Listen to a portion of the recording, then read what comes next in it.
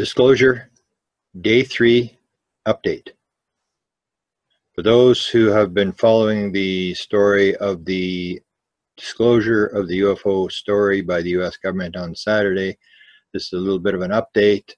There's two major stories that were put out, one by Politico and one by New York Times. Both were straight up pieces that talked about a program that was run by the U.S. government from 2007 to 2012, and also talked about a study done on experiencers and about a warehouse in Las Vegas that stores UFO-related material. So these two stories ran. Later, there was another major story run by the Washington Post, but these are the two main stories that started what has become a viral chasing of the story by media around the world. This is a bit of an update on Day 3 of this new world of disclosure and what has happened since Saturday.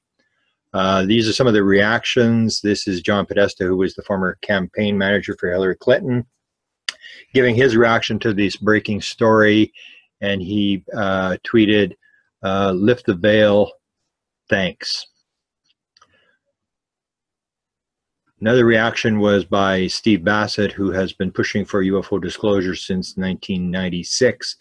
In an update today, Steve wrote the following: "And now another key event has taken place. What separates this event from all the others is this: it was promulgated by the Pentagon. For the first time, the U.S. military has released gun camera footage from a military plane intercepting a UAP. It is no trivial intercept. It occurred during events involving the USS Nimitz carrier strike force in November of 2004. Further, the Pentagon has confirmed a UAP investigation running from 2007 to 2012. This event has the potential to set off a media frenzy of a multitude that threatens the truth embargo. Over the coming weeks, PRG will keep you informed and have more to say on the matter." There was a reaction, an interview was done with Nick Pope today with BBC, and he was asked about his reaction, and he basically stated, yes, the incident did take place, the Nimitz incident, and the reporting, or the whole situation with the study, and he said the only thing strange was how the government had denied it for so long. He mentioned the fact, the relationship of Bob Bigelow, who ran this private investigation for the U.S. government on this UFO subject. He said it's a classic tool used by intelligence to avoid the FOIA, and he said we had used the same type of procedure in Great Britain. And so that was basically, and his is on the internet. You can watch his reaction to the story. This is a reaction by Steven Greer. He tweets the following: "Urgent. Note that the recent New York Times story is couched from the threat office of the Pentagon. This is a clear ramp-up of false flag fake disclosure designed to prepare people for a threat from outer space. So the warmongers and war profiteers have a new, bigger enemy. Beware." And there is one piece of truth to this, that it is being spun by Lou Elizondo, who's the guy who defected, as a situation where it may be a potential threat to the U.S. and it's interfering with U.S. military operations. And so there is a potential that this could be used to try to create a new enemy for the U.S. military. Here's a reaction from Jim Semivan, who I say is the guy who's running this operation. He makes a reply when Chris Bledsoe puts up the video. He replies on Chris Bledsoe's Facebook page, "Hey Chris, we always have you in mind, buddy. Just another validation of your experience." Jim Semivan also made a reaction to I think the pilots were talking about the craft being 40 feet across, and Jim puts up a Clarification, 46 feet across, with a white seam, no external propulsion seen, which indicates that they know a little bit more than they've already released as to this object. Senator Harry Reid was asked on Saturday after these stories came out to respond, because it was Senator Harry Reid who was the main senator who pressured to get this black budget money to investigate UFOs. And he writes the following. He said, "If anyone thinks they have the answers, they're fooling themselves. We don't know the answers, but we have plenty of evidence to support asking the questions. This is about science and the national security. If America doesn't take the lead in answering these questions, others will." And some people made a comment about this, that Senator Reid is just a politician. He really doesn't know anything. I would care to differ. I do think that Reid did know. Reid did get a briefing. You have to realize that a senator, like the President of the United States, does not have a security clearance. The one thing that he did bring up, Senator Reid, is that he had gone to Ted Stevens as soon as he tried to get this, and so he went to the other senator to get support. Ted Stevens had a incident as a U.S. Army pilot in World War II with UFOs, and was quite willing to support his fellow senator in getting an investigation of UFOs. The other person they went to was Senator John Glenn, who also supported this investigation. And the final senator that was involved was Daniel Inouye. And Inouye is particularly famous for his statement about secret government, which I'll play here. A shadowy government with its own Air Force, its own Navy, its own fundraising mechanism, and the ability to pursue its own ideas of the national interest, free from all checks and balances, and free from the law itself. There was a show done overnight with George Knapp on Coast to Coast, and George made a couple of interesting revelations. I'll mention him later on in the presentation. George has been sort of in this thing since 2007. He's known little bits and pieces of it because he is in Las Vegas, where this story basically was run out of. And he states the fact that there are mountains of evidence. If you look at the New York Times article, they reference a 490-page study that was produced by the organization that Bass was running that spent this money.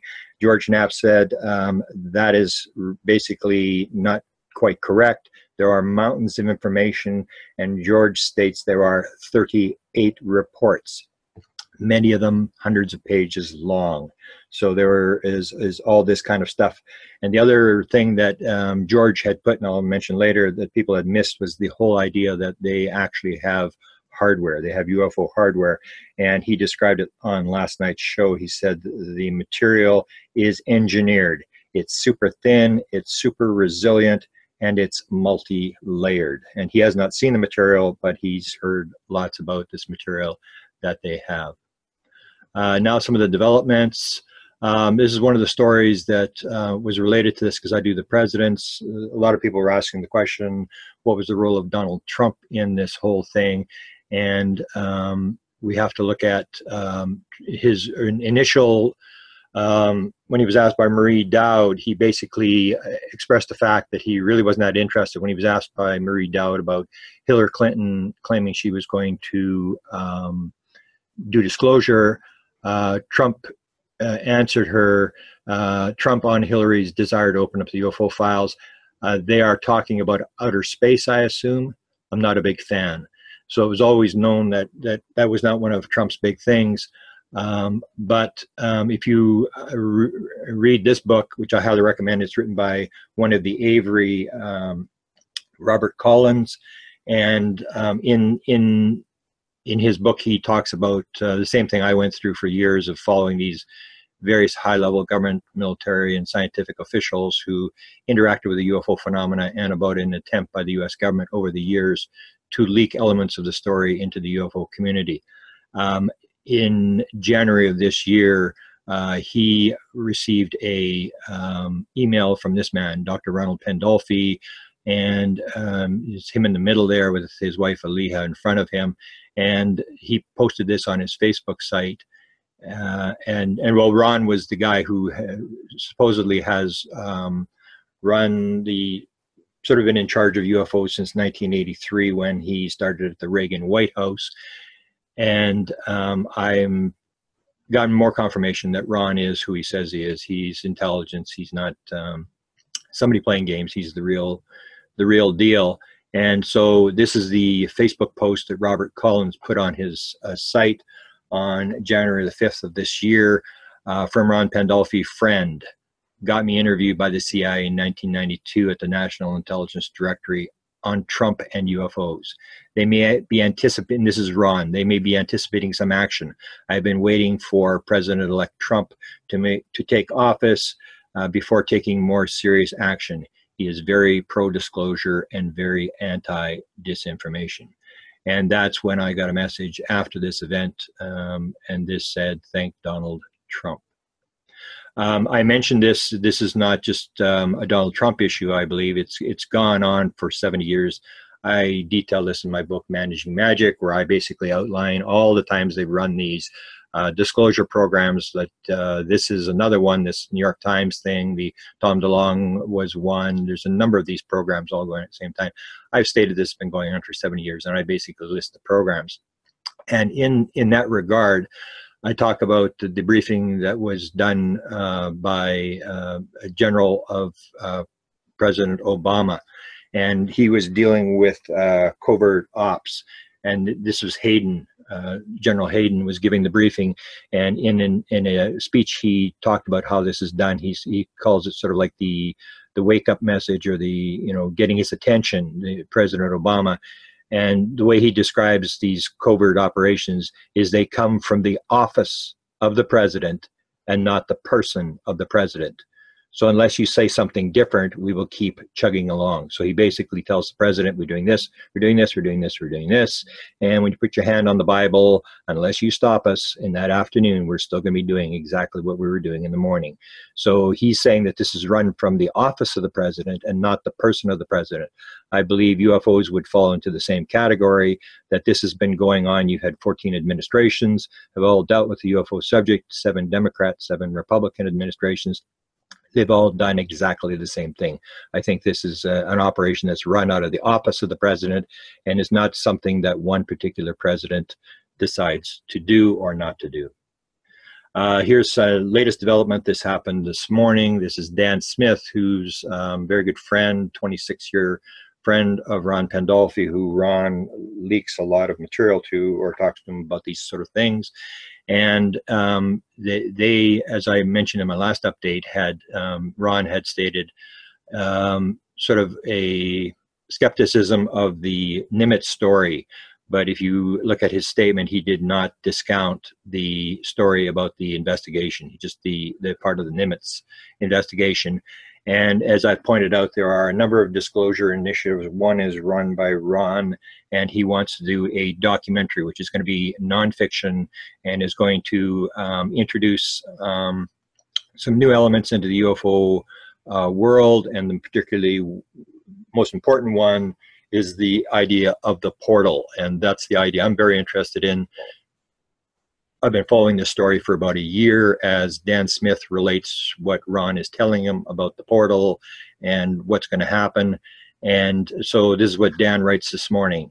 It's no small part of the orchestration that Kevin, and Kevin is the guy who's sort of in charge of the documentary, had just arrived back in town. He's in Washington to brief government officials and politicians about his portal work. He says, actuator, who's got the actuator? And there's this idea that I mentioned in one of my other updates, that they actually have these actuators that have some connection to the portal, and Ron is sort of in control of these things. So this is there's a documentary, and it may confirm the fact that there are portals, that this thing is interdimensional. It may not be as nuts and bolts as people think it is. Here's another development. This is this morning. Ron put some poetry on Open Minds Forum, where from time to time he will post. And here he's talking in part of the poem about new worlds. And this is this idea of the fact that we can actually go through these portals into other worlds and come back. This is a video that has been pulled from the internet. I still have it. Ron's wife pulled it off the internet. This is Ron on a cruise ship in December of last year with Kashmir sitting on his lap, Aliha, his wife, there. And I'll play, this is where Ron actually on camera talks about the portal. He's talking about going to the desert, but everybody that's followed the story knows that the portal is, this portal they have is supposedly in the desert. So here's what he says. You can't really hear it because of the noise on the cruise ship. And I will show you what he says as soon as it's finished. What about you? What do you have? Well, I think thousands of years people speculated about what it's like to be together. Now we're about on the cusp of a breakthrough, but we're about to open. And John's the next major venture in the desert. He'll be by people sitting here. Bring them, that doorway into the next world. So here's what he says. For thousands of years, people have speculated about what it's like to enter into the entrance to another world. Now we are on the cusp of a breakthrough where the door is about to open. John, the man who's sitting beside him, John's next adventure to the desert. He will be joined by a couple of people sitting here, which will bring them through the doorway and into the next world and then back. The significant part about this is if Ron Pandolfi is who he's rumored to be, he's the guy who briefed the last 6 presidents. And it's quite significant that he would be talking about portals and going into other worlds and coming back again. This is the video that they basically showed. There was an interview. Lou Elizondo did an interview this morning on CBS. You can go to CBS and see that interview where he talks about why he went public with this whole thing. NBC ran another piece where their Pentagon national security guy talked about the significance of this whole thing. So you can see all these stories are being picked up by a lot of stuff. This is one of the most significant one. I'm going to play about a 1-minute clip out of this.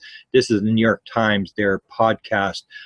They do a story with the reporter who actually breaks the story here.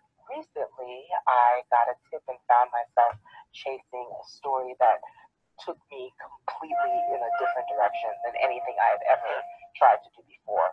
And after a series of phone calls, I found myself in a nondescript hotel lobby near Union Station in Washington, D.C. with a high-level intelligence source from the Pentagon. Oh boy. I spent a good portion of, not all of my career, pretty much remaining in the shadows. For me, that was more of a professional necessity. Luis Elizondo, who had just resigned his job at the Defense Department. He's an intel officer, so these are a totally different breed of people. They tend to be really spooky guys. They're very secretive. They tend to be more paranoid. There was a lot of looking over to make sure nobody was seeing us. That was his back to the wall. He said because he wanted to see if anybody came in. There was a lot of that kind of stuff. But when you put all of that aside, what came out of his mouth was absolutely extraordinary. He sat across the table from me in this hotel lobby and said that he had been running a program at the Pentagon looking into UFOs. UFOs. Yeah, that's what I thought. So that's the main woman that was given the contact and started the story for the New York Times. Then New York Times ran their story, Politico, and then the Washington Post, who already had a major UFO story in 1952 when the UFOs overflew the Capitol. Did another story. They ran with their story, and it was head of Pentagon secret UFO office sought to make evidence public. So the Washington Post has picked up on the story as well. And the story was even run by the Chinese newspaper. They picked up the Washington Post story, and so the story ran in China as well. Here's what the Washington Post talked about, which is kind of significant. But officials familiar with the initiative say that the collection effort continued as recently as last month. So the story is it's still going on. It didn't stop in 2012.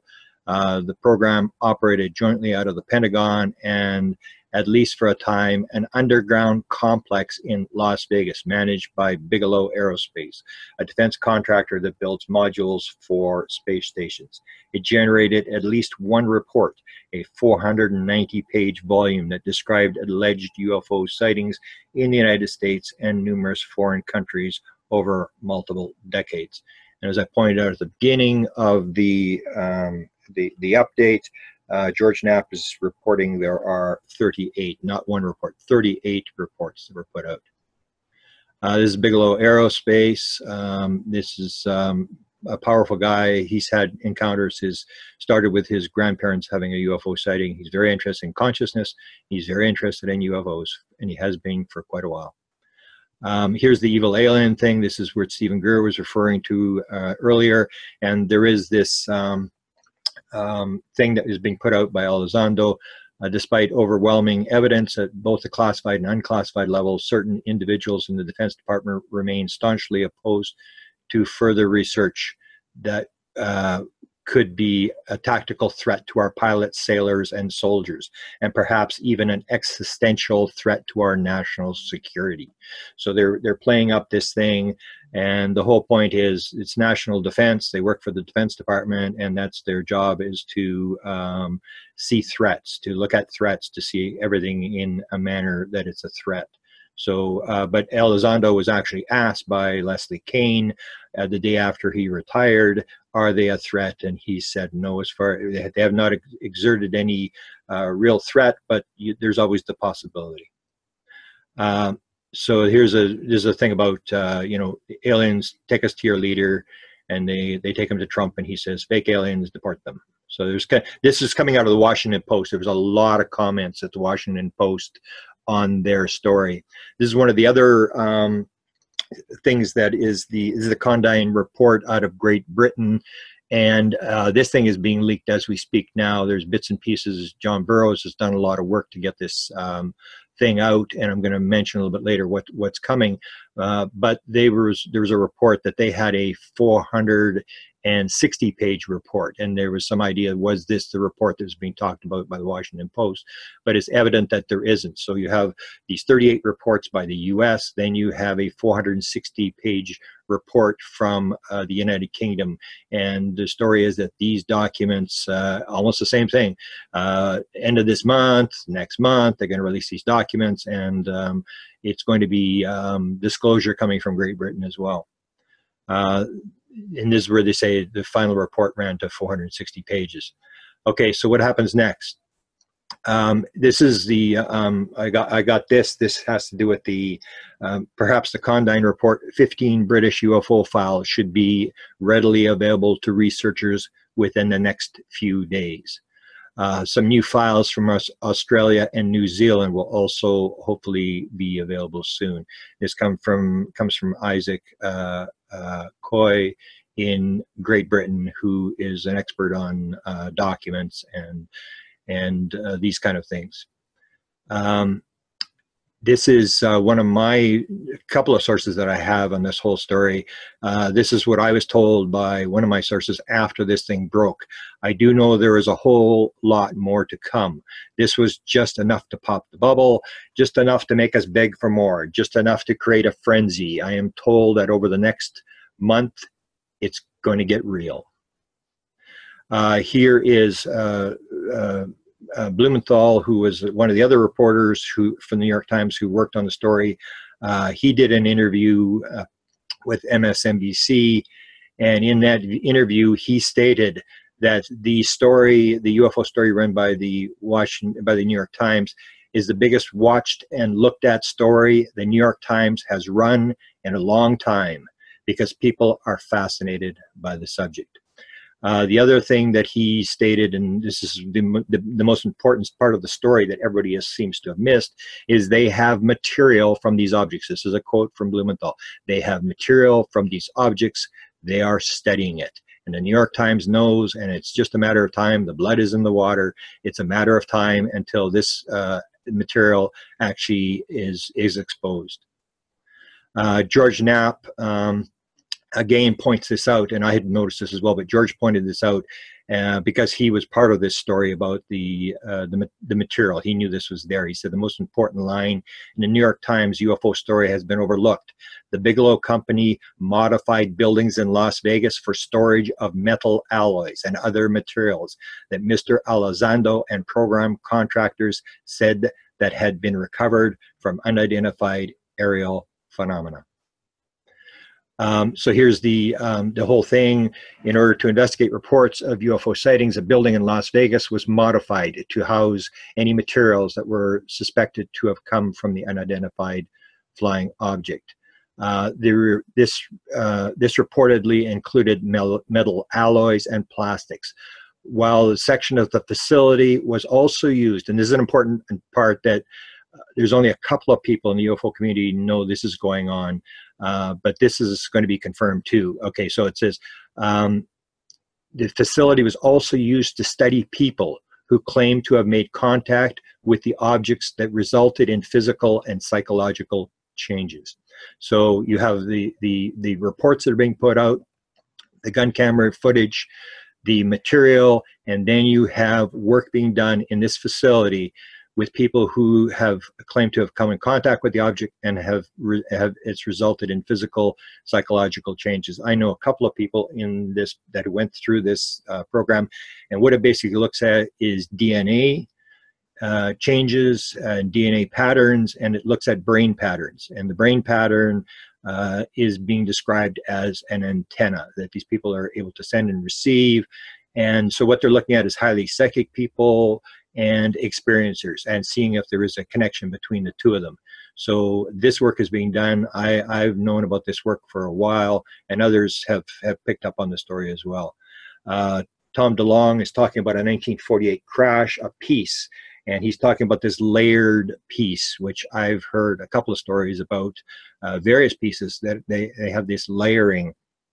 And there was one actually a number of years ago that Linda Howe worked on quite a bit with bismuth, magnesium, and zinc that came in layers. And I think she said up to 36 layers that this material was layered. Apparently the piece that Tom DeLonge, it sounds like they're going to bring this piece out and show it, has many more layers than that. So you're going to see, I believe, some of this UFO hardware that is going to be exposed. This is the saying, this is the thing, and this is where I sort of end my update. These are the three guys that are all associated with Tom DeLonge. They have their own things going on, but they have been pulled in by the Tom DeLonge camp. You have Hal Puthoff up in the top left, you have Gary Nolan up the top right, and Kit Green, and they are the ones that are working on this program where they're looking at experiencers, people who have interacted with the UFO phenomena. And they actually gave some of this material. They gave an interview to Annie Jacobson, who wrote the book Phenomena. And in that book, she talks about this program from, I think it's page 394 to page 400. You can read about this program where they have 100 or more people who have had these encounters and injuries or physical, psychological changes, and they are being tested with DNA and brain scans and these sort of things to try to get actual material where they're trying to validate it. And I think we have a quote. Yeah, there's a quote by Dr. Kit Green. And Dr. Kit Green rumored to have run the CIA UFO desk before Ron Pandolfi. Pandolfi's run it since 1983. Kit Green ran it from 69 to 83. He still does contract work for the CIA and is a physiologist. And this is what he says, the importance of this work that's being done on experiencers. it's important to remember DNA does not invent stories. That's usually the big put down of experiencers, people who claim they've interacted with the intelligence behind the phenomena, or they just believe they're having these stories. They're inventing these stories. So Kit Green, because they're doing this DNA with the experiencers, he says it's important to remember DNA does not invent stories. Gene mapping and advanced single cell analysis techniques reveal biological truths. Now I'm going to play a clip, a 1-minute clip of Linda talking about this. This is an interview. Linda Howe and John Burroughs did an interview with Annie Jacobson on June the 1st of this year on Linda's radio show. You can look it up at Earth Files or her Earth Files YouTube channel, and you can listen to this entire interview. Fascinating interview. It was done by Annie Jacobson, who has been nominated for the Pulitzer Prize. She's written 4 big books, including the one was the Area 51 book that she wrote. She's an editorial staff for the Los Angeles Times. So she writes this. Here's Linda asking a question and basically detailing this program that is going on to investigate experiencers, and that's tied into this New York Times story. May I insert just for a moment your own quote in interview with Dr. Nolan? You said, he said to you, "I have met and worked with many of Kit Green's patients, and I have looked deeply at the relevant medical data. These people were injured. I have seen the physiological consequences of the harm they've endured." He agrees with Kit Green that in many cases it looks as if it is an electromagnetic field of some sort. Continuing now with Dr. Nolan, it has led to inflammation and other biomarkers in their bodies that can be seen in MRIs, tissue, blood. We are now working on both the genetic and epigenetic components, Dr. Nolan says. I am relatively certain we are the only individuals in the field doing this, close quote. Using mapping technology the Nolan Lab is renowned for, technicians are mapping Green's patients' DNA and their immune systems. They are looking for patterns among the patients using biological data to create an integrated theory. All kinds, this is Dr. Nolan, all kinds of trauma can be picked up by the immune system. Every event that happens to you is recorded by your immune system, close quote, which in turn creates a biological database. Every surgery or bee sting, Dr. Nolan says, every incident of H1N1 flu, head cold, allergy, or chickenpox, it all is sensed and recorded by the immune system. And this is a final slide. This is one of the people that went through this, was tested. It talks to me about a study from NASA, and I talked to somebody sort of related with NASA, that there's a 156 megahertz frequency, a radar frequency that pings. It comes from our DNA. It is our bones and skeleton that is the transmitter, and our hair is the receiver. And apparently there's a secret NASA report that sort of gets into this. This is the kind of stuff they're talking about, this antenna thing. And so I would leave the my update today by stating this thing is unraveling at an incredibly fast rate. We have a $22 million study that's been admitted by the US government. We also have a study done on metals, on experiencer data, and it's just a matter of time till all these many reports are put out and this thing is exposed, and it will verify the fact that we have a UFO phenomena that is real and has been studied by the US government for quite a long time. What we've seen is only the tip of the iceberg.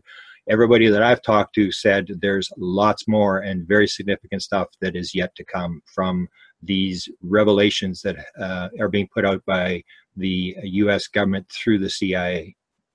Thanks a lot for listening.